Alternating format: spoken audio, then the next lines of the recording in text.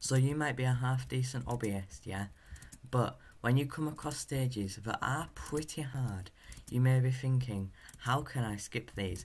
Well, today that's a good signal to go back to something that's hard.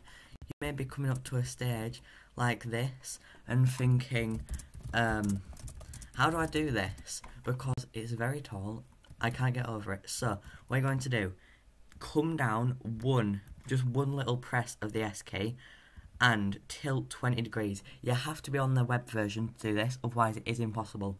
So, you're going to climb up, press W, make sure you're aligned real quick, and as soon as your right arm hits the truss, you're going to freeze your screen and jump.